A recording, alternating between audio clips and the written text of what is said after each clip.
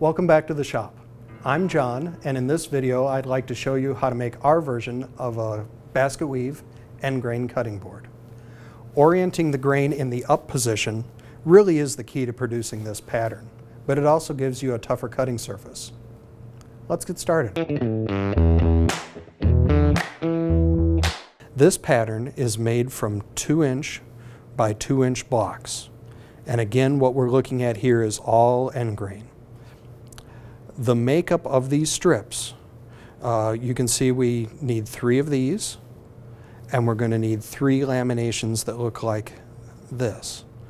And those laminated strips make up the entire board. So let's look at our strips. I have 6 different species of wood that actually I rescued from our scrap pile. All of them are closed grain, which makes them really good for an end grain cutting board. And I have a mix of light and dark woods that'll make up this pattern. Here we have walnut. It's the thickest stack because walnut will be used on every single lamination. Next we have hard maple. Again, that will be used as the little white pinstripes throughout. Cherry, padauk, beech, and some sort of mystery rosewood. We'll be laminating all of these strips into our blanks, and then those blanks get cross-cut into the blocks later. The strips can come from wood of any thickness, depending on what you have. Face joint the workpiece before resawing, so you have a flat and true surface. Plane in batches for uniform thickness.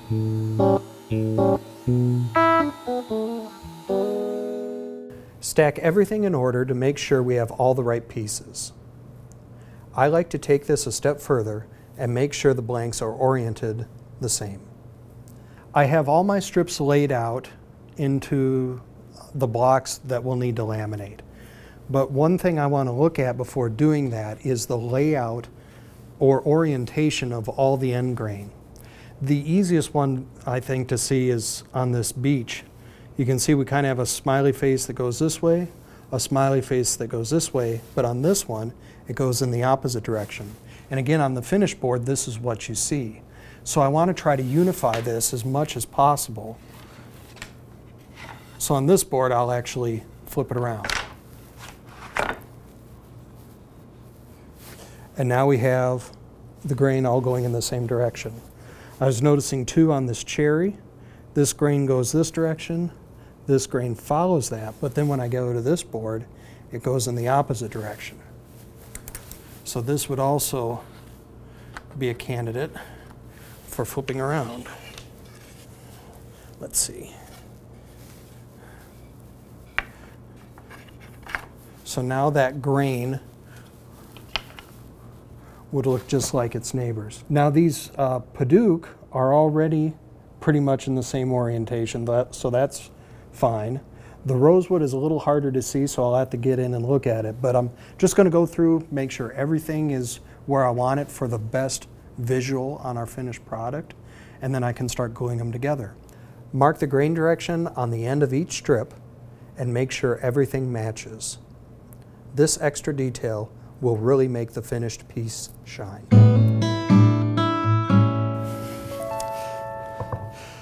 Now I have everything marked out and stacked the way I want it. Again, on the finished piece, this is what shows, so I am really taking care to make sure it is all oriented the way I want it. But you'll notice this is a bit wider than this. What's going on? All of these pieces were milled to 2 1/4 inches rather than the finished size of 2. After we laminated, then we're going to clean up the edges and bring them down to 2 by 2 blocks. Well, this little guy might not be so happy about it, but I'm excited to start gluing. I am using a Titebond number 3 wood glue, which we won't call waterproof, but we'll call very water resistant. So typically what I'm doing is I'm putting glue on one of the work pieces and then squeezing those together. So I'm not putting glue on both faces, just one. This is a really nice way to laminate material if you have the clamps. Obviously, almost anything will work, But you can see it's almost like once you have it set up, you almost have a little laminating press. So you can very quickly go from applying glue to actually getting a lot of pressure where you need it. We have a couple cauls on the outside. They're about an inch thick. Just to, again, try to spread out that clamping pressure. And I'm just looking for even amounts of squeeze out, making little adjustments. So typically on these, tighten up the inner screw, and then the outer screw really pinches it together. Once the glue is dried on the laminated blanks, I need to trim them to size. Because the edges are wavy, I'm using a ripping sled to put one straight edge on each of the blanks. I'm just hitting the high spots at first. Once I have a straight edge to put against the rip fence, I can make multiple passes to bring the blanks down to finished size. Now that I have my individual blanks trimmed to size, I can start thinking about my layout, about how we're going to glue this all together. These three get rotated, and then everything will be sandwiched into one big cutting board plank, if you will. I still have my ends all marked out, so I want to look down and make sure all my smiley faces are going in the same direction. And they are. We're going to do a few sub-assemblies on this glue up. So we're going to glue these two together, these two together, these two together, and then the three sub-assemblies will go together as one unit. I have a few little cracks here that I want to fine-tune a little bit, and I'll do that with a hand plane.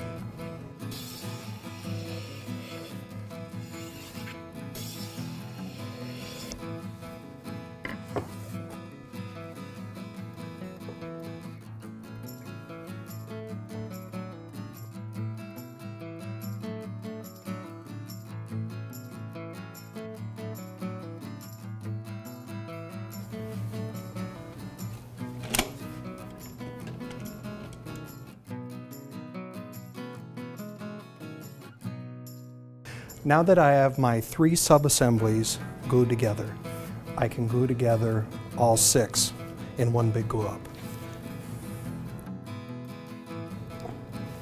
If I'm having a little area like this that doesn't want to come together, I always have a clamp and backup to offer some convincing where it wants to go. Clean up the glue squeeze out, then run the block through your planer, taking very light passes to flatten and clean up both sides. Cut the block in half, making two manageable chunks that you can index against the rip fence. Then cross-cut the rows to finish size. An 80-tooth cross-cut blade really makes for smooth cuts in this thick stock. As you cut, keep your finished rows in order.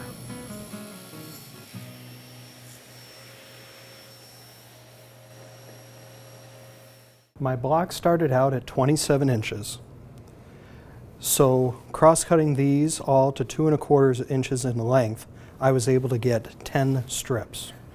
Obviously these don't do me any good, so we're going to set those aside.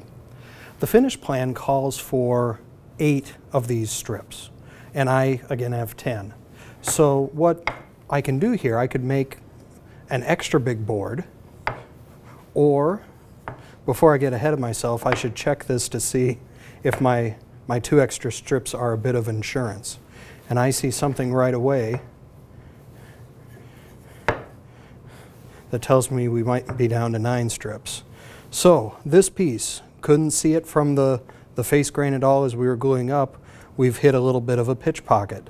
So if this really bothers you, remove that piece. If you don't mind, leave it in place.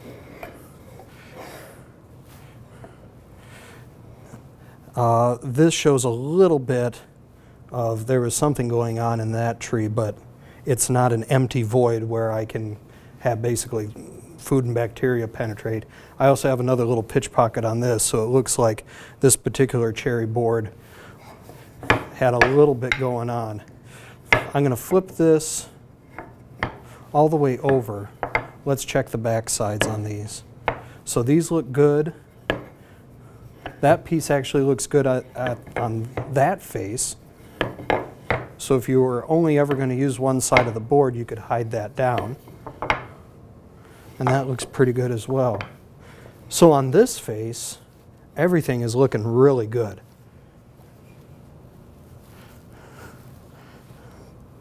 So what I might do, take out number 2 and what were you? 3, 4, 5, and take out number 6. And then that would give us a board, both sides really clean. So we have this laid out, no cracks, no voids. We have the proper number of pieces, so our insurance plan worked. Now we can orient this in our finished pattern. So to get the basket weave, every other strip gets flipped.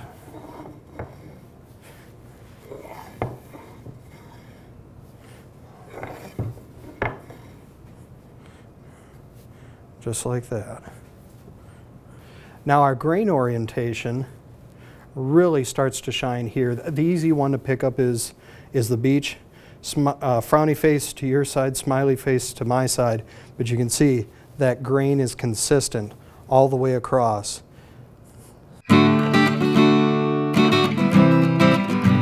Let's put together a strategy for gluing this thing together.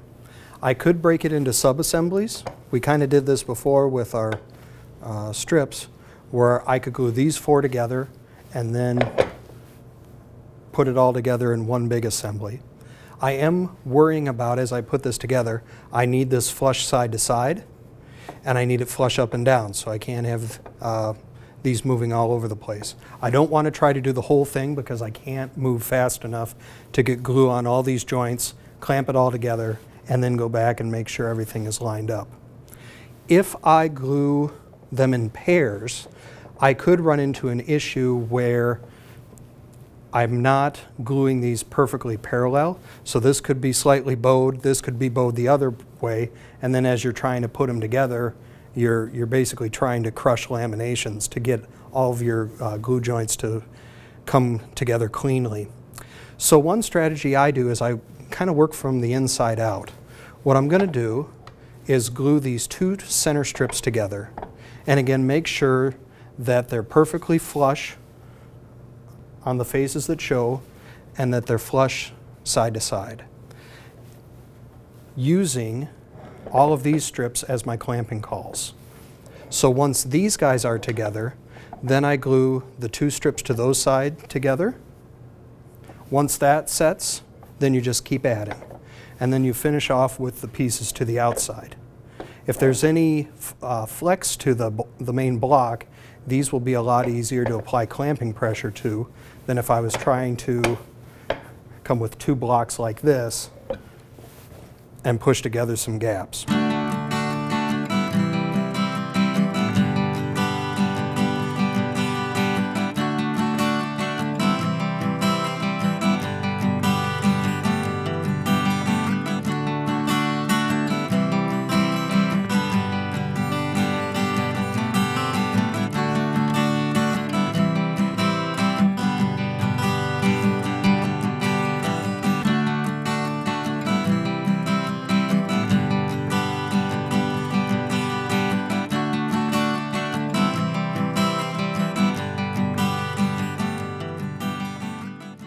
We are so close to being done.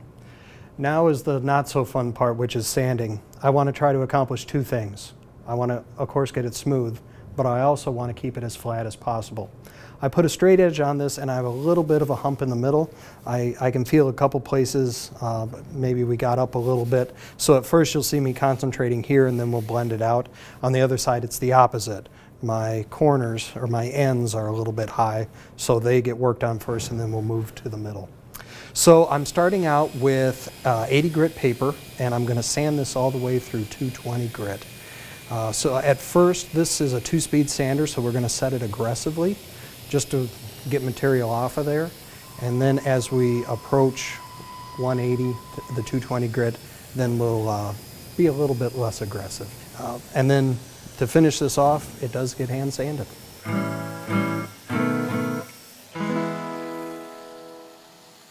Well, the sanding is done. I have knocked my corners off with a low angle block plane. When you're doing end grain construction like this, you can route whatever profile you want on the edge, but you should be cautious that this can chip and break out, and you might spend more time sanding your routed profile than actually cutting it. So that's why I like to, again, use that low angle on that block plane. It really cuts that end grain cleanly. So we need to put a little bit of finish on this, and I have two options. The first board that we did, I actually used this Booz Block mystery oil. So these guys build butcher blocks, so they also sell the oil, and it works really well. It's got like a little bit of solids. It must have some kind of wax in it, and it gives just a really nice matte finish. For this board, we're going to use this butcher block oil from General Finishes. This is actually a mineral oil, and if you can get just regular mineral oil, that will work. Another option would be a really good quality extra virgin olive oil. You're looking for anything food safe that won't go rancid. Because it's oil, it's going to soak into the end grain of this really nicely, and you're going to have to put multiple coats on. What you want to avoid is a film finish, where if I'm cutting on this, the coating actually will start flaking off, and that's not a good thing. The only thing negative about these is the dry time. It will take a little bit for this to dry to the touch. So thinking about gifting, if you are in a hurry, one option would be wax. If you can get a nice paraffin wax, or maybe melt down your own beeswax, you can put that on. It'll dry very quickly and you can buff it out. The only negative is if you have any little cracks, dense divots, the wax will go straight into it. Same with open grain on the wood. It'll soak down in there, so you might get streaking. But if it's the 24th of December, it's an option.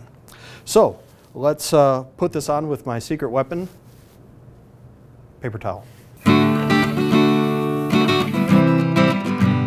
So you'll notice I'm just putting a little bit on at a time and kind of working it in. I don't like to just flood the surface, work it around. First of all, it's a lot messier, but you can get into issues where you are applying too much oil. It doesn't have anywhere to go. So then as it dries, it's weeping out and you get these weird oil spots. It's not as bad with, you know, a very light oil like this. Usually you really get into trouble when it's a film based oil, like if you're applying Danish oil, which we're not here. But yeah, just a little bit at a time, work it in, try to get a uniform finish. You'll see areas where it's soaking in and areas where it's not. We'll let this dry, then we'll do the other side. Because all of the edges are not end grain, they don't soak in as much, so I don't have to worry about them right now. The nice part about an oil finish like this is you can rebuild it and repair it easily. So if you have any little issues, you can always add more. It's easy to either re-sand this board if it gets all cut up, or you could even scrape it. The end grain also is pretty self-healing against knife cuts. It'll hold up a lot better than a face grain board will. Some things you probably don't want to do. You don't want to run this through the dishwasher. The glue is quote-unquote waterproof, but it won't hold up to high temperatures and being submerged in water for a long time, so it would start to delaminate on you. This basket weave pattern turned out really nice, and I managed to use up some scrap wood in the process. Thanks for watching. We'll catch you next time.